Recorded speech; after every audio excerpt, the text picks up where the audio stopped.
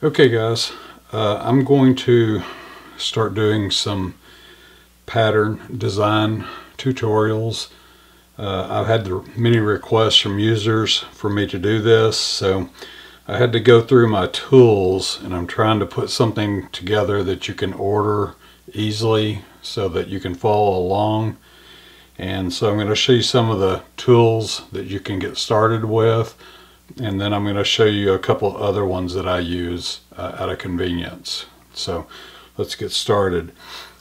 These are Fairgate tools that you can buy off Amazon. I'll see if I can find a link on Amazon and give it a link in the video below. But what you're going to find when you're looking for these, it may come with, all of them just about when you buy them in a set come with a square, and they come with this tool and either this one and this one, and if I remember right, I had to buy this one separately at my sewing supply store that I use.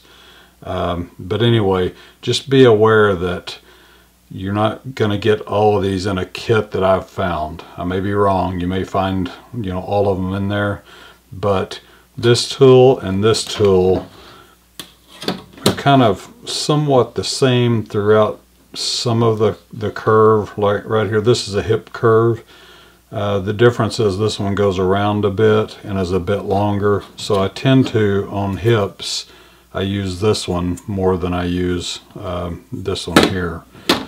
And you've got the small one here for like armholes and necklines in this area here, and a little tighter curve around here for various forms on the body. And then this one, you can do it on either side. It's designed on this side, but you'll find situations where you can use this side also on these. So don't necessarily limit yourself to this outer piece, because sometimes you can come in and use this too. Just flip it over to get to the form design that you want. But anyway, I'm going to see if I can find a link on Amazon to these, and I'll give you, they're going to be associate links, so I'll earn a few pennies if you use it. I'd appreciate that if you support the channel, because all the money that I'm making off this stuff basically goes into buying stuff that I can show you guys, and buying machines that I test and all that. So anyway, I'd appreciate that. The other thing that I'm going to show you, I use, you can see this thing's all scratched up, been using this for years. I'll use this at times because it's quick and easy to get on a spot that I need. But I did find one on Amazon that I bought that's the exact same shape that I'm going to give you a link to, that I'm actually going to start using this, and I'll tell you why.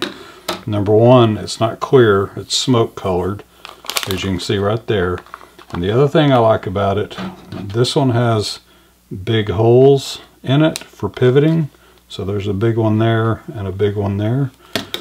This one has a small one, and that's the one I use the most when I'm pivoting. So you put an awl down there on your pattern, and you can pivot this and keep it anchored down, and it offers a little bit more control. So this one I just got in when I found it, and I'm going to start using it. So I'll give you a link. I think it was under $5. It's very inexpensive. So there's that. Okay, let me move this out of the way, and I'll show you a couple other things.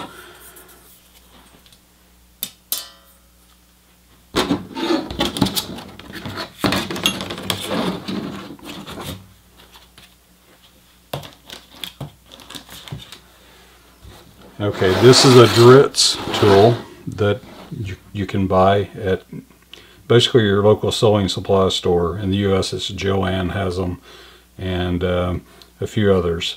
So anyway, you can actually find them in the US. I think I've seen them in Walmart stores that have sewing sections even. So you can try that also.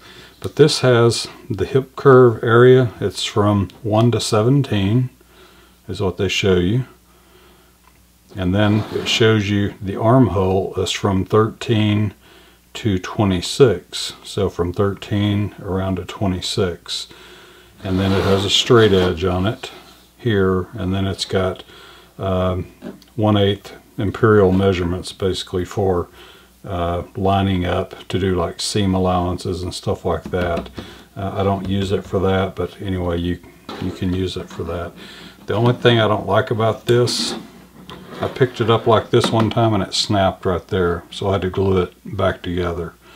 And I've used this to teach some sewing pattern classes before, and that's why I keep it, because it's the most common one that you can get in the retail box store. So that's an option for you, but again, the reason I don't like it is it's flimsy plastic and it can break. Alright, let me show you another tool.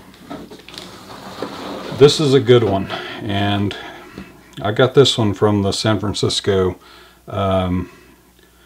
pattern school or whatever. Anyway, I'll find it and I'll give you a link to it also. This one's good because it's got the almost straight edge and then all the way into the hip curve, all the way into the arm also. And then you can use these inside areas if you want a tighter turn, and you can use this whole thing in pattern drafting. And this is used by a professional that teaches pattern drafting, Susie Furrer, I think it is, and she's on Craftsy. But anyway, this is a good tool to have for drawing patterns. You can basically draw everything you need with a straight edge ruler and this on a pattern too. So if you want to keep it simple and just have one thing, I'll put a link to this for you and you can get it.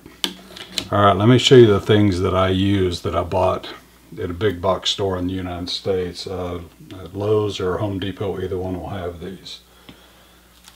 I like this heavy metal square ruler because when I'm drawing on it, it weighs about 10 times more than this aluminum one does. And this thing's made of metal.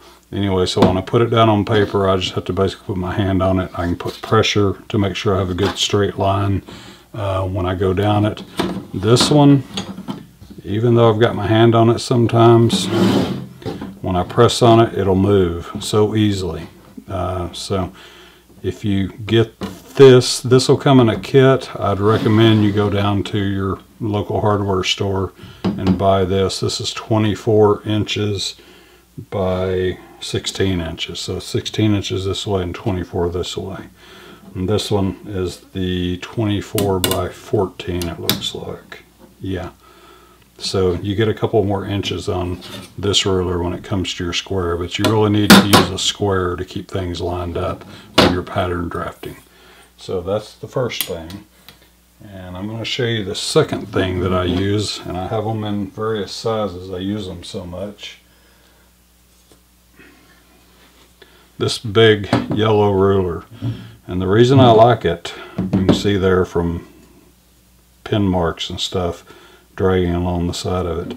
It's thicker than anything, so when I need to do a good straight line, I can use this, put a little pressure on it, come down through here, draw my line, and it stays, you know, set on the pattern paper without moving so much. It's slick, it can move some, but usually I'll put a pattern weight like on each end of it when I'm drawing my line, and it keeps it good and steady.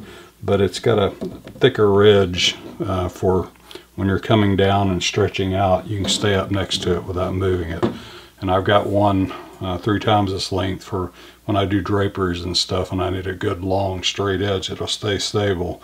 That's the one I put my pattern weights on and anchor it down, and then I can cut draperies that are several feet long, 8 and 10 feet long and stuff, and that will handle it. But this one's 48 inches. It's a good size for cutting your pattern paper if you get wide pattern paper or something, but that's a good size, and they sell I think a 24-inch one too, so if you can, get both of those. But these are very handy. They're metal, they're durable, they don't flex as much as the other ones do, and they work out real well. Alright, I think that is it. I've given you everything you need, and you want to get pencils with a sharpener or whatever, because when you're drawing you want to keep very fine lines and you want them to be erasable too. So get a mechanical pencil with a fine lead in it, and either that or a number 2 pencil, say like a school pencil, and a good sharpener. And you want to keep the tip sharp when you're drawing these out, because If you get one too fat, you get off 1/8 of an inch and do that on both sides, you're off 1/4 of an inch when you drafted everything. So I want to keep a fine pencil handy too. All right, guys, that's it. I'm gonna let you get these supplies together, and then I think the first thing we're gonna do is people want to know how to create a pajama pant pattern in my video that I did on my PJ sew along. So I think we'll do that first, and then after that we'll do a t-shirt. So we'll get started with those two basic ones and let you follow along and see if you can get a pattern drafted based on your measurements. That's it for now. Take care. Oh, let me know if you have any questions. Post them below and I'll be happy to answer them. But look for the links in the more info box about the video and I'll put them there. That's it for now. Take care, guys.